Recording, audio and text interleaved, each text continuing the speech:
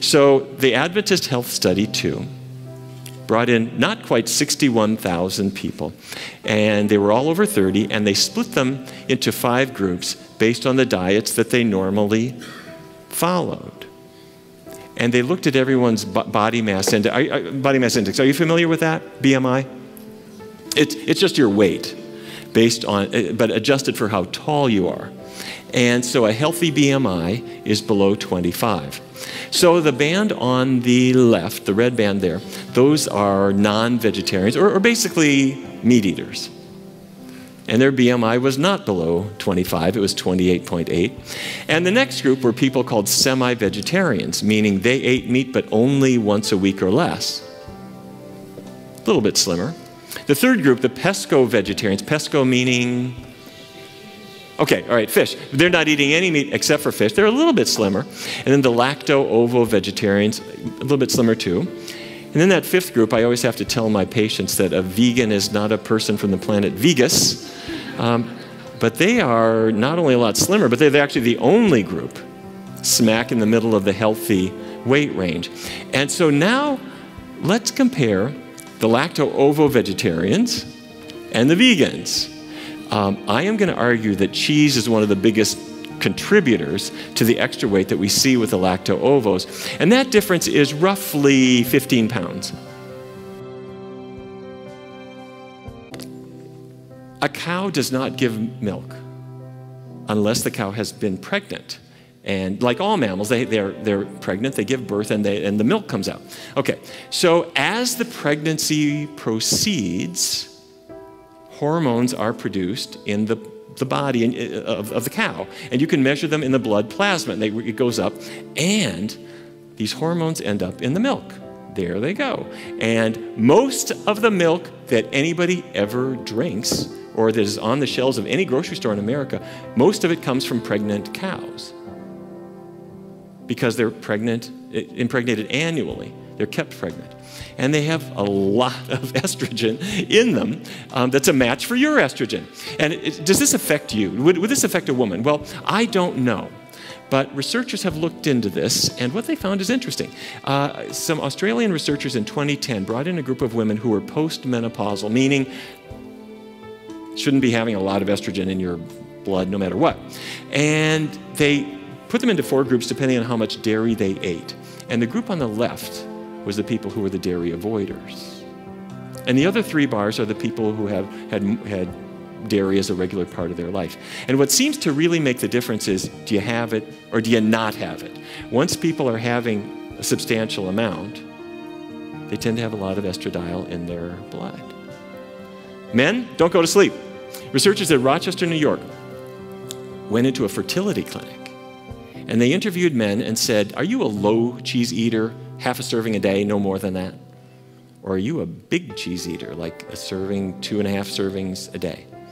And they looked at their sperm counts, and the people who tended to avoid cheese had better sperm counts. The people who were big cheese folks had pretty low sperm counts. Now, is that because there are female hormones from the milk because the cows are pregnant and so you're getting estradiol with every glass of milk? I don't know. But Catherine said, let me give this a try. She went totally vegan, and she went back to the doctor. The doctor did another laparoscopy, and he looked around in her abdomen, and he looked, and he looked, and he looked, and he stopped. And the procedure was over. The doctor walked out to the waiting room and said to her husband, this is a miracle. Her endometriosis is, for all intents and purposes, gone. And her husband said, well, you know, it's amazing. I didn't really think the diet would work, but she's felt better and better and better, and it's amazing. And the doctor said, no, there is no way that diet could do that. This is a miracle. Medical science works in wonderful ways. She lost weight. Her endometriosis disappeared. She's got 2 kids. And she's now one of our Food for Life instructors. She goes around sharing her story and letting other people know that it's worth seeing if asparagus can help. Okay, so there's Catherine today. This is Mark Ramirez from Detroit. Mark grew up in Texas, and he was recruited to the University of Michigan to play football. And if you weigh 300 pounds, that's a pretty good thing. if your job is to tear a hole in the defensive line. However, after his athletic career ended, he was unable to shake the weight. And he laid into cheese and meat in a pretty big way. He gained a lot of weight. He developed diabetes. His blood pressure went up. And he had erectile dysfunction, which a lot of guys have. And as you know, or maybe you don't know, erectile dysfunction is not caused by performance anxiety. Erectile dysfunction is a sign of narrowing arteries. In the same way as narrowed arteries can affect the heart or the brain, they affect any part of a man's body. And all that Viagra does is take those arteries that have been narrowed by years of a bad diet and try to open them up a little bit more. That's all it does. And so anyway, these are the problems that Mark had, and he was on a lot of medications. And I want to walk you through where the diabetes comes from. Because this is the same cell I showed you earlier. But if you have diabetes, you have glucose, sugar, in your blood, which is trying to get into the cell to give energy to the cell. That's what glucose is for. And the problem in diabetes is instead of getting into the cell, the glucose is building up in the bloodstream, and you measure it. If it would get into the cell, everything would be fine. To get the glucose into the cell, you need insulin. Insulin is like a key. It's a hormone made in the pancreas and goes into the blood, and it arrives like these little keys to the surface of the cell and attaches to that red receptor. And once it does, just like a key in a lock, it causes these channels to open up. And there they go. There's the glucose coming into the cell. That's what's supposed to happen. And if you have diabetes, if you have type 2, you've got glucose, you've got insulin, you've got receptors, you've got everything. But you've also got intramyocellular lipid, fat building up inside the cell, and that causes the signaling not to work. It's like when I was a kid growing up in North Dakota, we had some of the neighbor kids would play a trick. You're not home, and they sneak up to your front door, and they put a tiny bit of chewing gum in your front door lock, and then they run and hide behind a bush. And you get home, and you take your key, and you put it in you put your key in the lock, and it doesn't work. And you look at the key and it's fine, but you're either condemned to walking in and out your window for the rest of your life or calling somebody to clean the key out. It's a practical joke. Anyway, you don't have gum inside your cells. What you have is fat. And typical diabetes treatments ignore that. They don't deal with that fact. But on a plant-based diet, when you get the fat out of your diet, the fat starts to diminish inside the cells. That causes the signaling to be able to work again. And if you can get that signaling working, the diabetes can improve, and in some cases go away. And that's what happened to Mark. Mark got better and better and better and better, and finally his doctor said, "Mark, I don't know what you're doing. Your blood sugar is too low to need any medication." And at some point they erased the diabetes diagnosis. It's all gone. And he's stuck with it, and years have gone by, and he's slim, and he doesn't have diabetes or any of these health problems anymore. Okay, let's talk about asthma. This is Chad from Portsmouth, New Hampshire. He lived right on the water with his brother and his family. And Chad was a very active kid. He loved sports, but he could not get through a baseball game because asthma would kick in after the exercise or all the pollen that he was breathing in. And he had every kind of allergy. He was allergic to dust and all kinds of environmental things and animals. If he would go to a friend's house, he couldn't handle the dogs and the cats. And somebody, when he was about 18, said, "Hey, could it be dairy products? Why don't you get away from dairy and just see?" And he did. He tried it. And within about 3 months, not only was his asthma completely gone, but so were his allergies. And what's this about? Somehow, avoiding these antigens from dairy made his body react in a different way. So scientists have looked into this question. Could dairy products actually contribute to asthma? And if you go on Google and you type in asthma dairy, and the very first thing that comes up in your search is from the National Asthma Council of Australia, which has very helpfully gone straight in and answered this question for us. Dairy foods have often been suggested as a common trigger for asthma. But there's little scientific evidence to support this myth. And unfortunately, most Australians are missing out on the health benefits that come from consuming milk, cheese, and yogurt, as they don't include enough dairy foods in their diet. Wait a minute. It's just starting to smell a little bit funny, isn't it?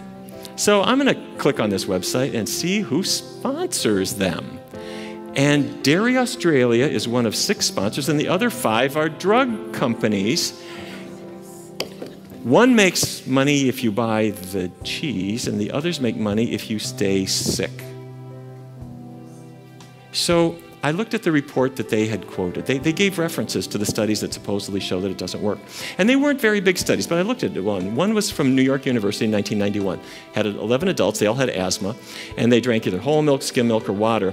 And what they showed is if they drank whole milk, their ability to have gases pass through their lungs got progressively worse from the milk. And they thought it had to do perhaps with the fatty milk. So cheese would even be worse. Then there was a UK study from the United Kingdom. It was kids. They were between 3 and 14 years of age, and they gave them a milk and egg-free diet for 8 weeks. And the way you test this, if you know anybody who has asthma, if you have it yourself, you try to see if the kid can breathe out, if they can have good expiratory flow, because that's what tends to go bad. And what they showed is that if they went egg and dairy free, their ability to breathe out was much, much, much better. It really helped them clear up. Now, this was a study that went over 8 weeks, and it just so happened that Easter was in the middle of that period. So they went to the chocolate factory and said, okay, do you have non-dairy bunnies for us? Which they did. And these kids got a lot better. Bottom line is I couldn't find evidence that set this aside. People haven't really looked at it very much at all because no one's making money if you stop consuming milk. But all the evidence I have seen and lots of individual cases have suggested probably worth trying. Migraine headaches. A lot of people have migraine headaches, unfortunately. This is Lauren. Lauren was an attorney. She was 23 years old. And in law school, one day, her vision started to narrow. And she got this intense sledgehammer on half of her head. And she was sick, nauseated, and vomiting. And she was not surprised because she had a family member who had exactly the same symptoms, and this is a migraine. The word comes from hemicrania, a Greek word that means half your brain, half your head, because it's often a one-sided headache. Very severe, long-lasting. If you move or if you're in too much light or too much sound, it just drives you crazy. And this can last overnight. It can last for a couple of days, and it interferes with everything you're trying to do. And everybody who has migraines has heard about these trigger foods. Aged cheeses, sausage, fermented foods, and what they are telling you, as every website on asthma will say, is that these foods have tyrosine, which converts to tyramine, and that tightens up your brain. True. However, we have seen a lot of people have migraines that are triggered by other things too. And it doesn't necessarily have to be that. And at the Hospital for Sick Children in London, back in 1983, they started exploring this. They brought in a group of kids, 88 kids, and they put them on an elimination diet, not just eliminating dairy, but other common allergens. And 78 of the kids were completely headache-free, and 4 had a partial improvement, so this is good. Now, in adults, I don't see quite that degree of success, but we do see it up to about 50%. And there are a number of triggers other than dairy that sometimes can be implicated. But I think dairy seems to be the most commonly reported one. And if you're dealing with migraines and can't function and are stuck on medications day after day, it's really, really, really worth it to get the dairy out of your diet and see how you do. So, Lauren's got no migraines anymore. All right, let's talk about rheumatoid arthritis. If you look into your joints, if you've got arthritis, the joints are inflamed. The synovial lining is looking ugly. It's inflamed. It's inflamed because it is being attacked by the immune system, which has been alerted by some protein that got into your body. That's how the immune system works. A virus comes in, the proteins on the virus trigger an immune response. This may not be a virus. It's some other kind of protein that got into you. And what proteins do people get? Well, dairy proteins are one of the ones that people are sensitive to. So researchers have looked into this, and starting with an individual case report back in 1985, there's one girl. She had terrible juvenile rheumatoid arthritis, and a doctor said, a thoughtful doctor said, get away from dairy, this could be it. Symptoms completely remitted. And then she went and visited Grandma, who would give her milk chocolate candy, and her symptoms came back. And she got off it, and the symptoms went away. And then a pediatrician said, this can't be true. You should have milk for calcium. Her symptoms came back. And they went back and forth and back and forth and back and forth, and the pattern became inescapable. So they published the findings in the Journal of the Royal Society of Medicine, saying, here's one case. Maybe other people have diet-induced arthritis. And so triggers have been identified, not in everybody, but somewhere between 20 and 60% of people in research studies. And in Oslo, Norway, researchers brought in a group of people and started them on a juice fast, and then a vegan diet, and then a lacto-vegetarian diet. But within the very first month, they found clear-cut symptomatic improvement and reduction in biomarkers as well. Less pain, less tenderness, less swelling. And then John McDougall in Santa Rosa used just a vegan low-fat diet and found that within a 4-week time frame, you saw improvements, particularly in people who are relatively new to having rheumatoid arthritis. Prostate cancer is one of the most common forms of cancer that we have, obviously. And for many, many years, researchers have said, this is something, that it goes with milk. That the countries that have the highest milk consumption, that's on the right-hand side, they've got the most prostate cancer. Well, at Harvard, the Physicians' Health Study said, in our group of 21,000 physicians, it's true. 2.5 servings of dairy products a day, every day, increases your risk of prostate cancer about 34%. They did another study called the Health Professionals Follow-Up Study. Same thing. The more milk, the more prostate cancer. In this case, 60%. So what we believe is happening is that the hormonal effects from the milk trigger either the initiation of cancer or more likely the aggressive growth of cancers that happen to form. So rather than having those cancer cells die, they grow and their spread is promoted. Now this is Chicago. In the Chicago Health and Aging Project, researchers looked at what might be the scariest disease of all. They brought in hundreds of men and women and asked them what they ate, and then as the years went by, they looked to see who developed Alzheimer's disease. And the very first foods that they keyed in on were things I knew all about as a kid growing up in North Dakota. My mom had 5 kids, and we would come down to the kitchen. My mother took a fork, and she'd put the bacon out of the pan into these paper towels to cool down. And then when there was no more bacon in the pan, she would carefully lift that hot pan and pour the grease into a jar. Did your mom do that? She was going to save it. And she didn't put the jar in the refrigerator. She just put it on the shelf because when bacon grease cools down, what happens to it? It hardens, it solidifies. And that's a sign that it's loaded with saturated fat, bad fat, the fat that raises your cholesterol. And then, of course, the next day she would spoon it back into the frying pan to fry eggs in it. It's amazing any of her children lived to adulthood, but that's what we did.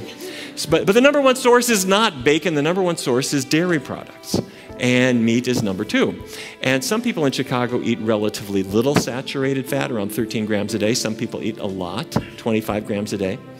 And the researchers then said, okay, are these groups the same with regard to whether they get Alzheimer's disease? And here's the numbers. There's the people eating relatively little saturated fat, their Alzheimer's risk. There's the people eating a lot. They did it again, looking at trans fats, the fats that are in snack foods. And what they showed is it's almost identical to heart disease. If you were eating the bad fat, you're at high risk. If you avoid it, you're at low risk. It's amazing. And what this shows us is those of us who have thought up until now that Alzheimer's is entirely genetic. Genes are in 2 categories. There are the dictator genes that give orders. You will have blue eyes. But the genes for Alzheimer's disease are more like committees. They make suggestions. You might get Alzheimer's disease, but it depends on your lifestyle. You might get diabetes. A lot of the disease genes are not dictators. It's not all or nothing. It depends in part on what you do, whether they express themselves. So cheese and other dairy products are by far the biggest source of saturated fat in the American diet. So even though people say get away from it, they don't go the next step and say don't eat the dairy products, which is giving it to you.